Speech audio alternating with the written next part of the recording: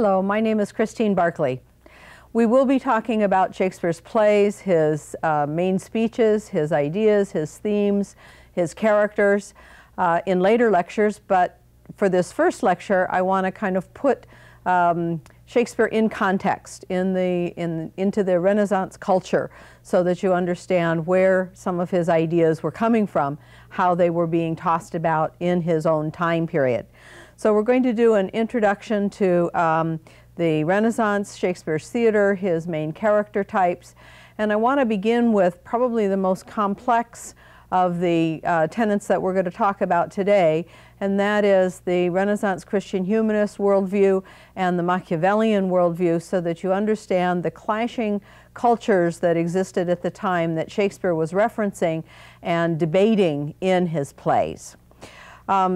Going to the dominant worldviews of the time, I'd like to trace where the Renaissance Christian humanist worldview came from. It actually came from the Middle Ages and the Ptolemaic worldview that existed at the time, which suggested that the Earth was at the center of the universe. Of course, Copernicus later on challenged that and changed our view, showed us that the world was round and it was actually the third planet from the sun, and that the Earth rotated around the sun, not the sun rotating around the Earth. And so the concept that the Great Chain of Being is based on was disproved in the Renaissance, but at this particular time it was still accepted. So we have a hierarchical system that was accepted in the Middle Ages, that was taught. Again, we don't have books until the Renaissance, so all of the learning takes place through talks, through speeches, most often at church. So the priests have a great deal of influence on the belief structures of the day. And their explanation of the Great Chain of Being was that it was a hierarchical system with God and the angels above man, man being in control of the earth, in control of the animals, the plants, the minerals. All of those things are at the bottom of this hierarchy. Within each species, there's also a hierarchy. This is all part of the Renaissance Christian humanist worldview, that there are answers to everything, that man has a particular place in his world. He is either born as a noble or he's born as a serf, and that this is all part of God's plan and he's supposed to be there, and it's part of the hierarchical system that is established or that is accepted in the Renaissance. As part of the different hierarchies, we have a sense that God has an overarching plan for the world, and that's why certain people are born as heirs to kingdoms or as serfs, or in Shakespeare's time as merchants, etc. We have a new class that's being developed at that particular point. But part of this system of order, the concept of the system of order, is that it can be disrupted if the hierarchy is not adhered to. And therefore, if you usurp the throne of a king, then since that was part of the overarching plan, God's overarching plan, then somehow or another there are going to be repercussions to this. It also suggests that everyone has a purpose in life, and that they were born into, that's part of this overarching plan. And what we need to do as individual humans is to simply find and fulfill that particular purpose. Let me show you a graphic of the Great Chain of Being, the system of analogy that is used as part of Shakespeare's language, and we're going to talk about that in just a minute. But I want to show you what some of these correspondences were. The kings were on the top, again chosen by God, the nobles, the upper class, professionals, trade workers, peasants. These are the serfs that are on the bottom. And again, this is a hierarchy that is of class structure that is pretty rigidly adhered to. It corresponds to the sun being the top of the planetary bodies, the sun, and then the moon, then the planets, then the stars. Again, in terms of the elements, fire, air, water, earth, everything that that is part of our world is set up in these different hierarchies. So what we're going to find in terms of language is the king will be compared to the sun, or the king may be compared to the lion over here, or reason, which is the higher of the faculties of man. And Shakespeare can use this kind of shorthand metaphorical language to suggest this concept of the system of order that we just talked about, which is the overarching plan concept.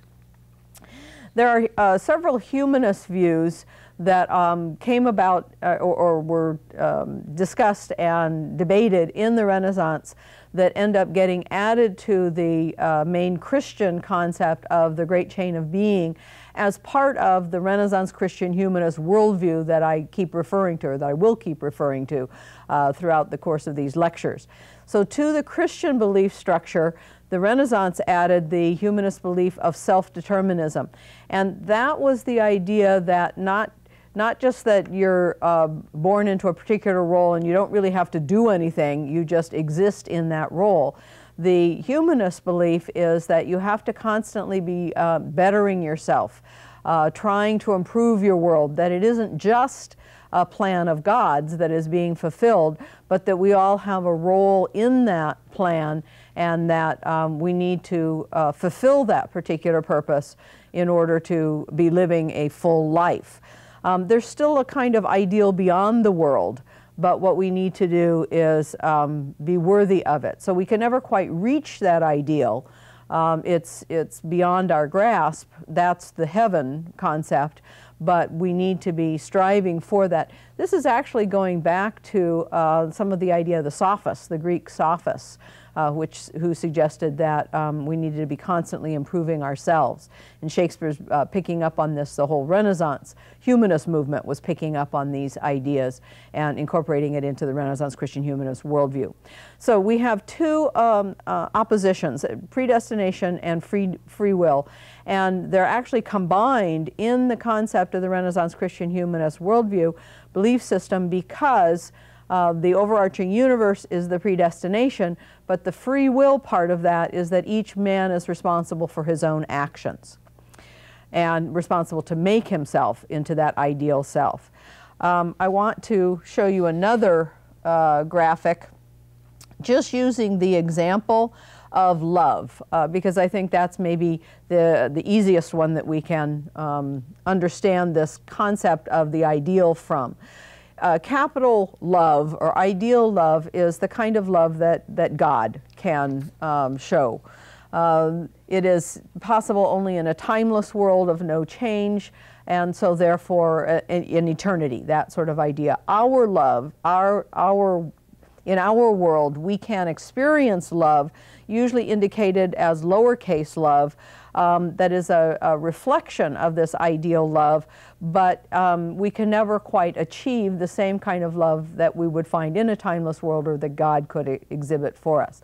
The same thing is true with identity, and this is very important in Shakespeare's characters.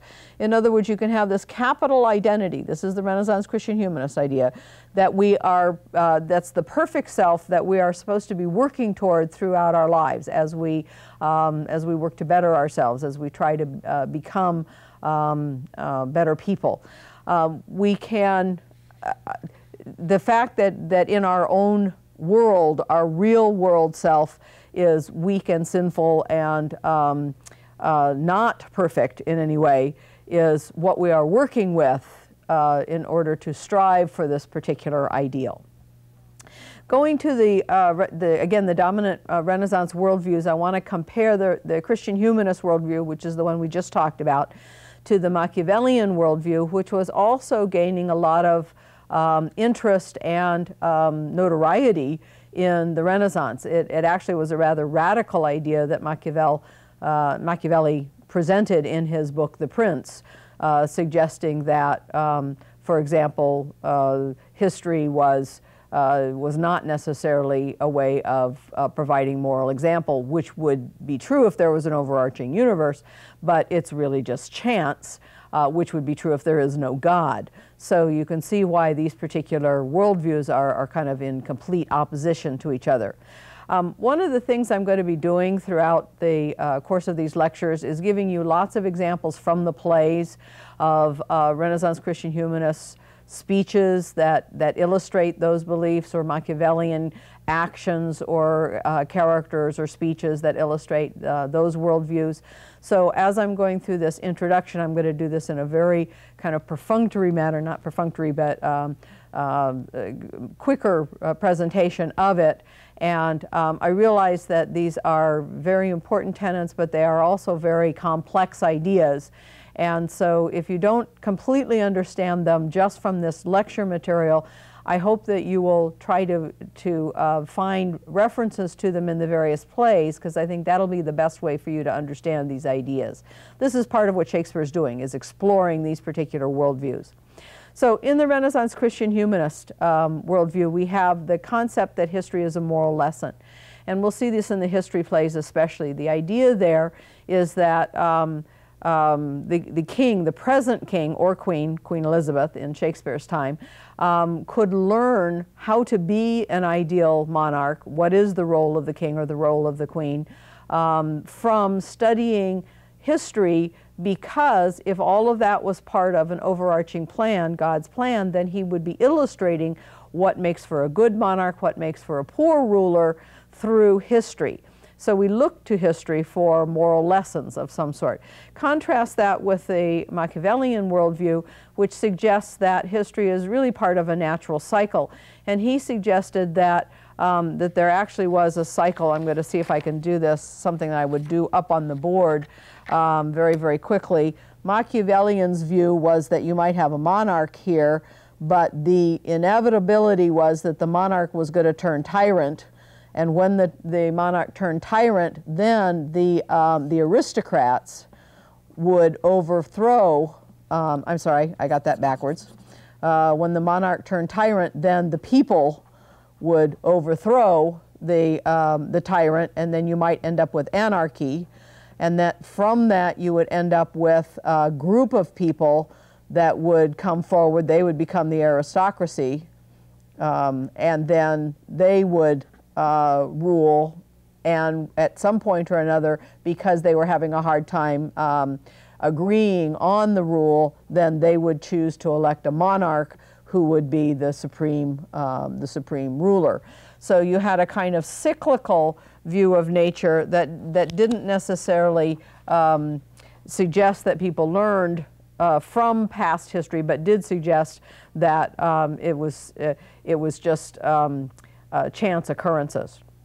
Okay, going through this a little bit more quickly, there in the Renaissance Christian humanists, you have the overarching plan, whereas in the Machiavellian, everything is just chance or fortune. It's just a fortuitous change of situation, not necessarily part of an overarching plan. The great chain of being represents the Renaissance Christian humanist belief structure, however, and that includes the idea of the ideal self. The Machiavellian suggests that man makes his own place in the world, and it's through his own power, his own intelligence, his own scheming sometimes even, that he makes that particular place, not based on how he's born. Nature is understood through the Bible for the Renaissance Christian humanists, as opposed through logic and reason and science. Science is becoming very important in the Renaissance, and the Machiavellians are turning to science for answers rather than turning to religion, rather than turning to the Bible. The language of the Renaissance Christian humanists is the metaphorical language, and that is that connection between the king, the sun, the lion, all of the things that are on the top of the hierarchies can be used metaphorically as kind of shorthand to suggest that belief in that system of order. The language that is used by the Machiavellians is much more scientific. It'll be connected to money, or it'll be connected to reason, or it'll be connected to science. So differences in language. Also, the Renaissance Christian humanists tend to speak more in poetry, and the Machiavellians tend to speak more in prose. Going to language itself and focusing in on that in a little bit more depth, I just said this, so here's a slide that ends up showing it, that the Renaissance Christian humanists tend to speak in poetry, that they use metaphorical or figurative language, whereas the Machiavellians speak more in prose and use scientific logical reasoning to show what's important. Going back to that comparison between the Renaissance Christian humanist worldview and the Machiavellian worldview, the Renaissance Christian humanists saw the state as a microcosm of the divine world. So if something happens that disrupts the order of the state, for example, there is in Julius Caesar, there is a conspiracy being planned to kill off Julius Caesar. The Renaissance Christian humanists would say that the natural world might very well illustrate God's reaction to that conspiracy by sending a storm to suggest that something's wrong. The same thing could be seen in Lear's Heath scene, where he's sent out into the storm. It's as if the natural world is somehow or another commenting on what's happening at the state level because of God's view of what's happening at the state level. The Machiavellians, on the other hand, do not see God's intervention in state affairs. They basically see man controlling his own environment, controlling his own destiny through power rather than through right or privilege, the whole idea of the divine right of kings. So they don't see that as influencing state issues. They see who has the biggest army, or who is the cleverest person, or who is willing to do whatever is necessary, even if it means assassination, in order to get the power and therefore have the rule. The Renaissance Christian humanists again believe in the divine right of kings. They believe that time and change is moving toward perfection. That's that idea of the ideal self, or the ideal of love, the whole idea of the state moving toward a state of perfection. If each monarch can learn from the history of the past and improve upon the mistakes that had been made by previous monarchs, then we can be moving toward a state that would be more ideal, more in conjunction with this system of order, or with God's plan, that overarching universe. The Machiavellians, on the other hand, do not see time or change as moving toward something better. They see it simply as, again, cyclical. They see the world really more as a vertical, a horizontal view of time, as opposed to the vertical view that the Renaissance Christian humanists see, which is ascending upward. Identity is very important. It has to do with what a person is like. And the Renaissance Christian humanists, who believe that appearance and reality are exactly the same thing, would see identity in more simplistic terms than the Machiavellians would. In other words, they'd see it as whatever you perceive the person to be. If that person is perceived to be honorable, they are honorable, and in fact they are striving to become more honorable, become more that ideal self that they are capable of through the choices that they make in the world, the actions that they take.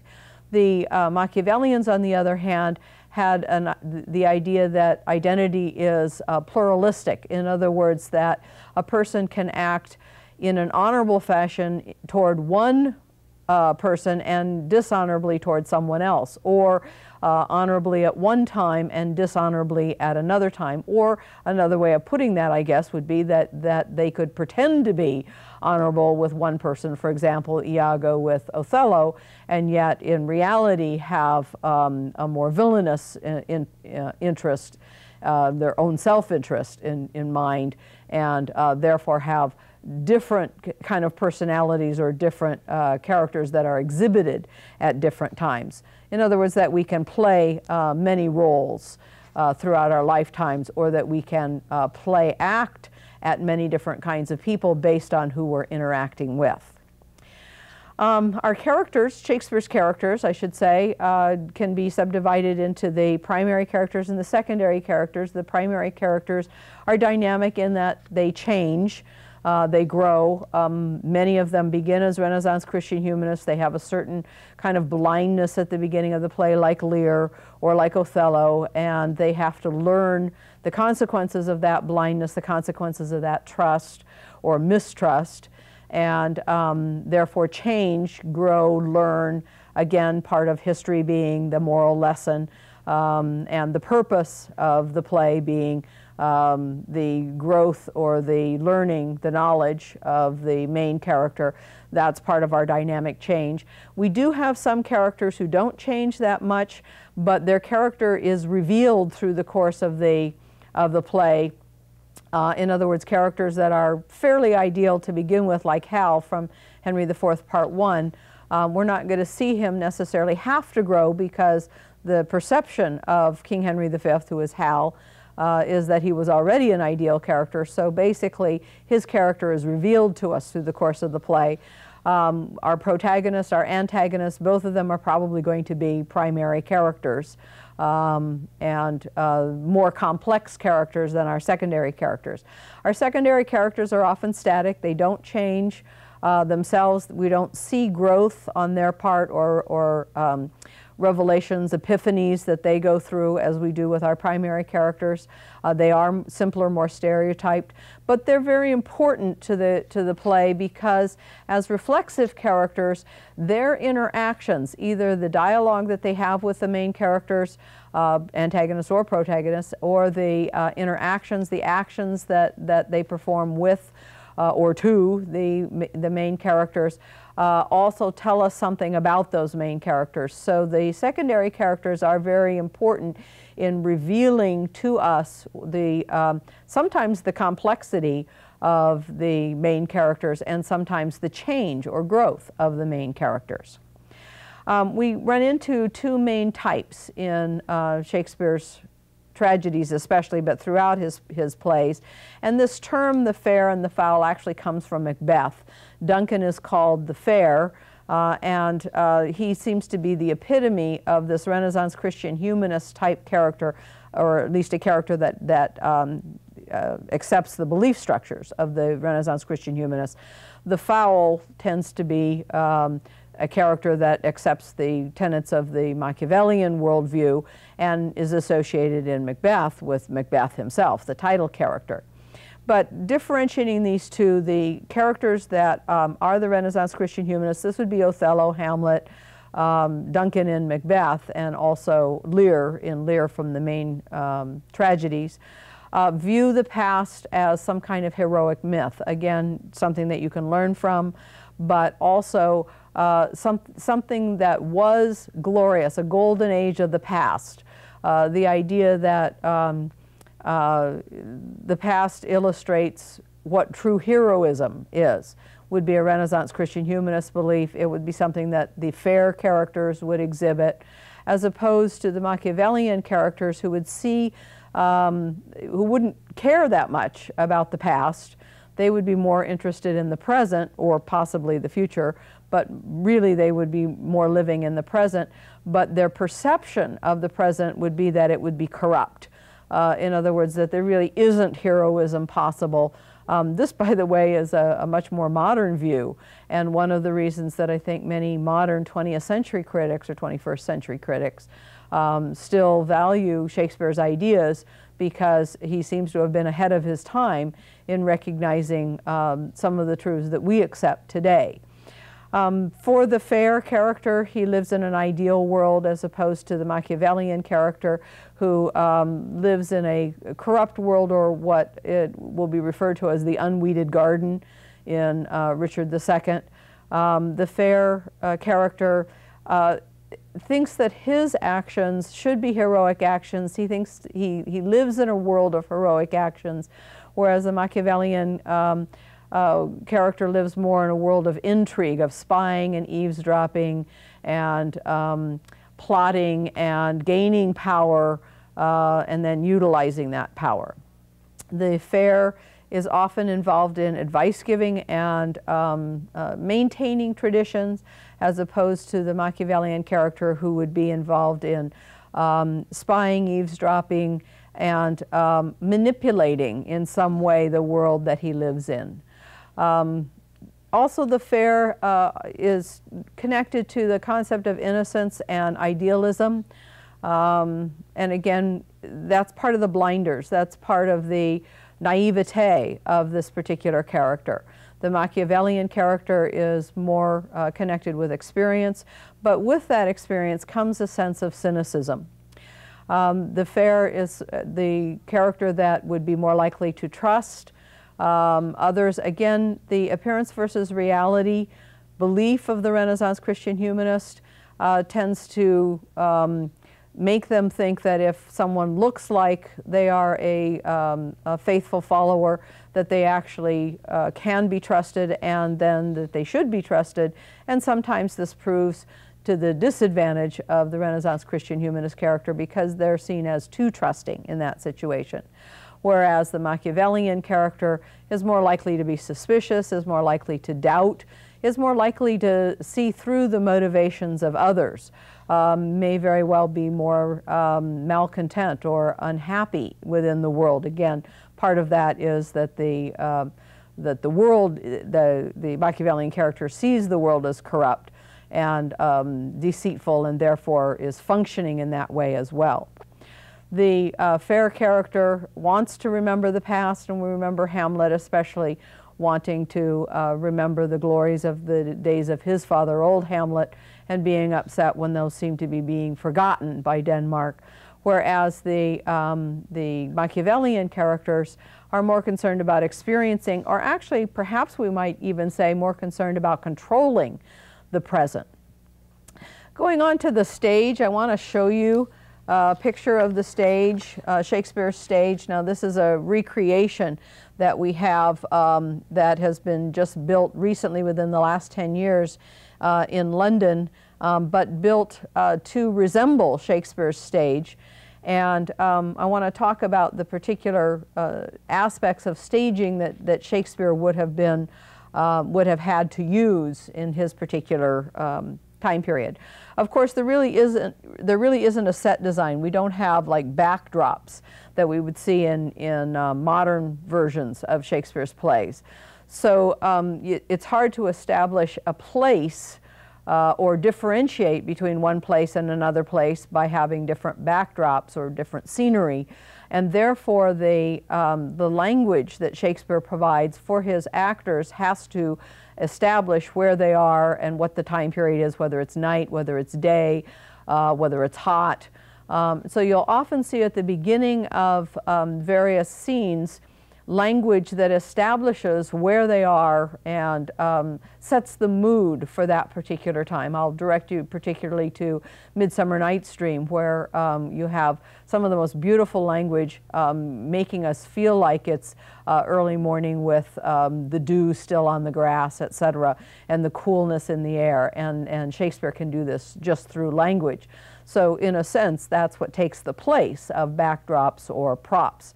There can be props. You can bring on, for example, onto the stage, there can be a platform down here, a raised platform that the king could stand on. You can even bring out a throne. But remember that whatever is brought out onto the stage must then also be taken off of the stage for the next scene. So they have to be movable enough that the actors themselves can kind of surreptitiously bring them out and make them part of that particular scene. Going back to the stage, you have two entrances, two doorways that lead into the stage. And what Shakespeare would do, he often had his acts going back and forth between two different places, so we would have one set of actors coming on the stage from one doorway. They would exit out that doorway. Another set of actors would enter from the other doorway. And because you didn't really have a curtain that could be drawn to differentiate the scenes, this way Shakespeare was able to move the play along quickly by bringing on some actors as others were exiting.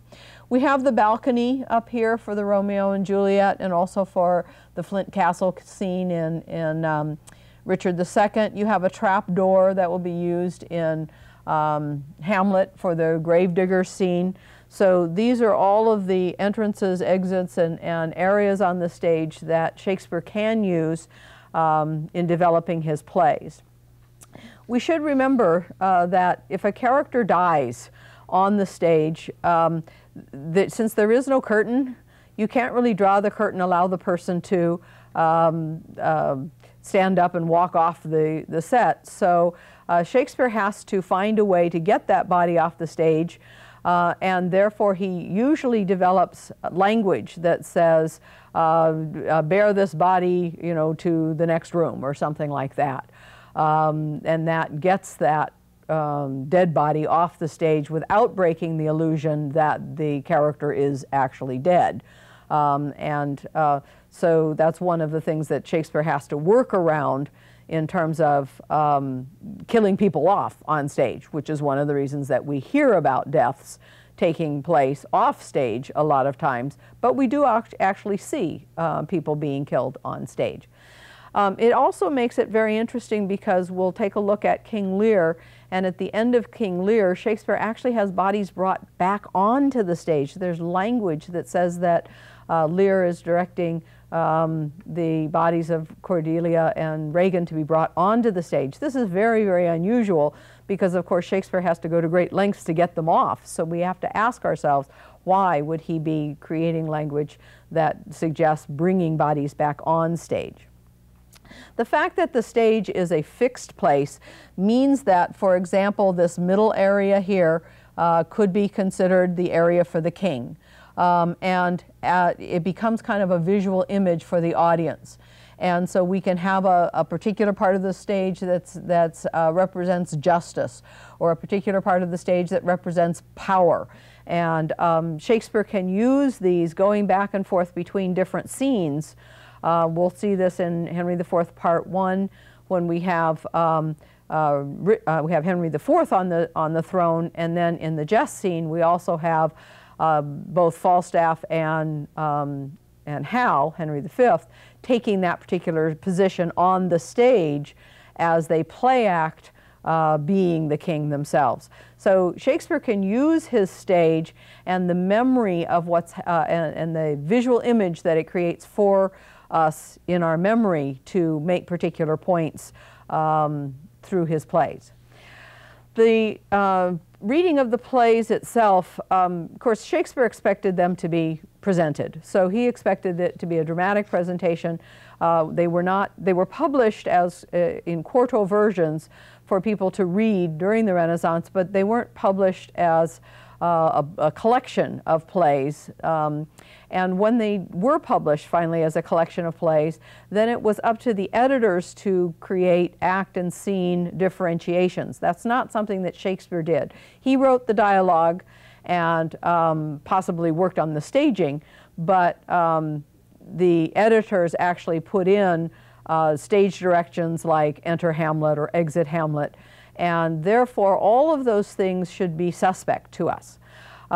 The 5-act division could be considered a 3-act division as well, but it also doesn't hurt to see it as 5 acts. If we see it as 3 acts, we have 3 important scenes, and Shakespeare does seem to emphasize usually Act 1, Scene 2, Act 3, Scene 2, and Act 5, Scene 2 particularly, so dividing this into the 3-act structure would also work.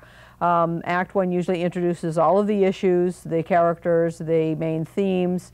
It ends in some kind of instigating event like the banishment of Cordelia, or the choice of the characters from the tavern to rob the passers-by. So there's some kind of an instigating event that will lead us to the climax.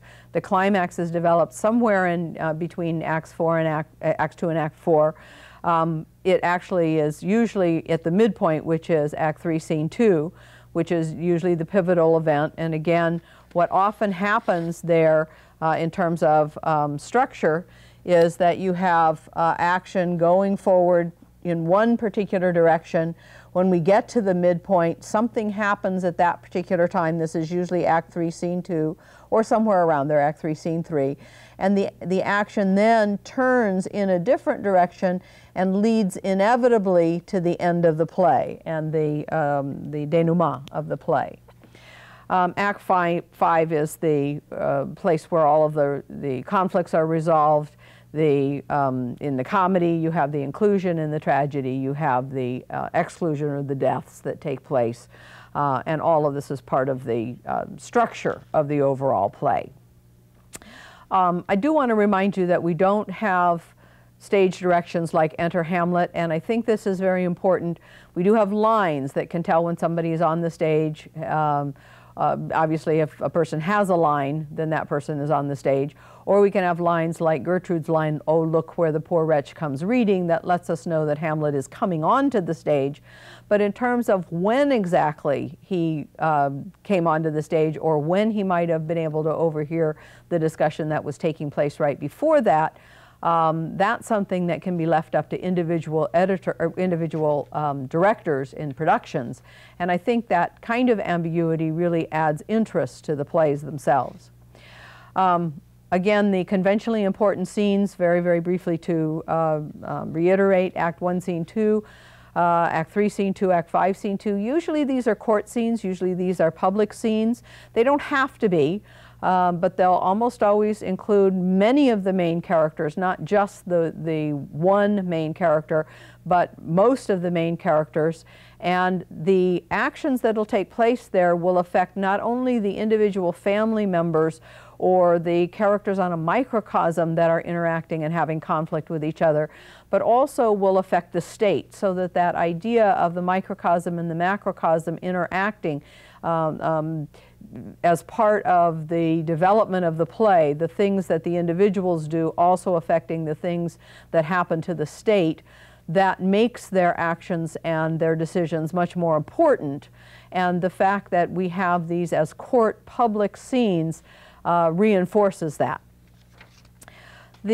Shakespeare has two main structures that he uses in his plays. One is the rise and fall. This is the more simplistic of the two structures. He uses it in Richard II. We'll talk a little bit more detail about it. Shakespeare doesn't do the traditional just rise of the character and then fall of the character, which would be that first arrow that is at the top of this particular slide.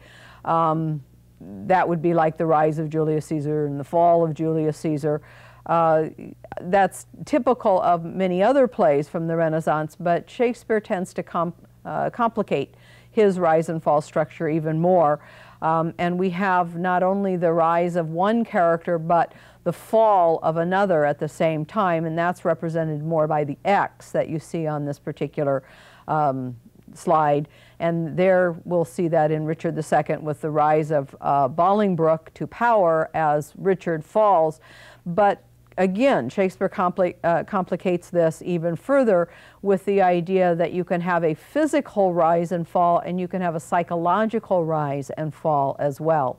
In other words, a person's fortunes in the world might go up, and yet his character might seem to decline. And we'll see that with Bolingbroke, who is Henry IV, where he begins honorably, but he ends usurping the throne.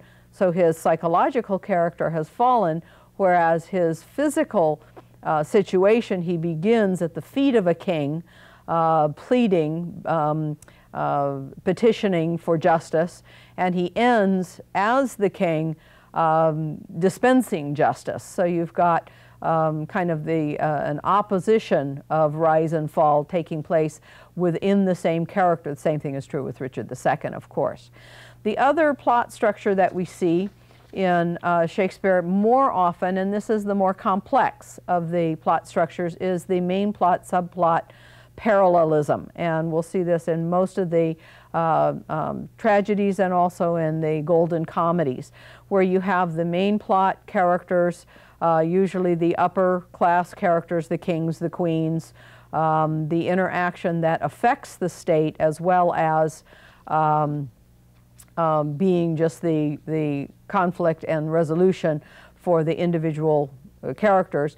The subplot in this case is usually the either the lower class characters or the secondary family characters, the Gloucester family in Lear, the Polonius family in Hamlet, and often the things that are happening in that family are reflections of the main issues and themes that are happening in the main plot, and therefore we get a fuller discussion or analysis of this particular plot.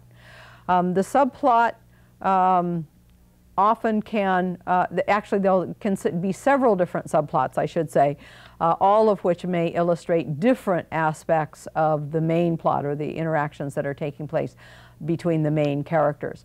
A more complex main plot, subplot structure we're going to see in Merchant of Venice, where we actually have 3 plots. The main plot for the casket scene, then we have a subplot that is developed that begins in Act 3 and ends in Act 4, and then another main plot that begins in Act 3 and ends in Act 5. So you can have an interweaving of main plots and subplots, as we'll see in Twelfth Night, or several different main plots that might follow each other sequentially.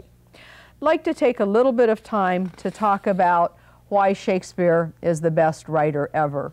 I think most people would accept this. I remember when we got to the turn of the millennium, and I don't remember what channel it was, maybe it was the Discovery Channel, was counting down the most important people from the last millennium, and I was sure that #1 was going to be Shakespeare. It turned out Shakespeare was #4, and #1 was Gutenberg for developing the Gutenberg press. Okay, I can grant that perhaps that was a very, very important discovery in the last millennium. But most people do accept Shakespeare as the greatest writer ever, and I'd like to talk a little bit about why that is. We've discussed the microcosm, macrocosm concept, and the idea that what Shakespeare does is he's actually debating the different worldviews, the Renaissance Christian world, the Renaissance humanist Christian worldview, and the Machiavellian worldview, to see which one is more practical, which one is more right, which one is more virtuous. All of those are part of his discussion. We have the microcosm level today in many plays in which just the interaction between families is enough to get our interest and to carry us through to the end of the play and to be discussing important themes. The fact that Shakespeare includes the macrocosm of the state and also this worldview debate or analysis adds several additional layers to the conflict and the resolution for his plays. He of course deals with very profound topics. He talks about revenge, he talks about death, he talks about love, things that are very essential and that affect all of us in a very, very profound way. He's got a lot of complexity in his plays. Things are not simple. We have the multiplicity of identity, the change that takes place over the course of the play, but also the complexity of the characters themselves. And the fact that Shakespeare does not give us answers. He will evaluate an issue from many, many different perspectives, but he won't necessarily give us what he thinks is the right answer. So he's not didactic. The ambiguity comes from this. So we have various different interpretations that are all supportable from the text itself. And that, of course, gives rise to a lot of criticism. In fact, more has been written about Shakespeare than almost any other topic except for perhaps the Bible. But it also makes it more interesting. It means you can come back to the plays 10 years later, 20 years later, see something new in the plays, come up with an entirely different interpretation of that character or that play at that particular time. I'd also like to point out that on my website you can find an awful lot of additional information that would be helpful for this course. We have I have information on the course itself, the requirements for the course, the kind of paper topics you could choose from, the my rationale for the way in which I teach the class, but also the PowerPoint presentations that will be used for these lectures are available. You can print them out ahead of time and take notes. on those PowerPoint presentations if you want. The texts of the plays are available as well, and my commentary on many of the important passages is there. There is an annotated bibliography of Shakespeare, Shakespeare criticism, that you can take a look at. And there will be links to the video clips and the lectures for the people who are actually enrolled in the class, as well as links to other interesting sites that are available on that website as well. At any rate, I hope you will enjoy this class. Again, my name is Christine Barkley. I hope to see you next time.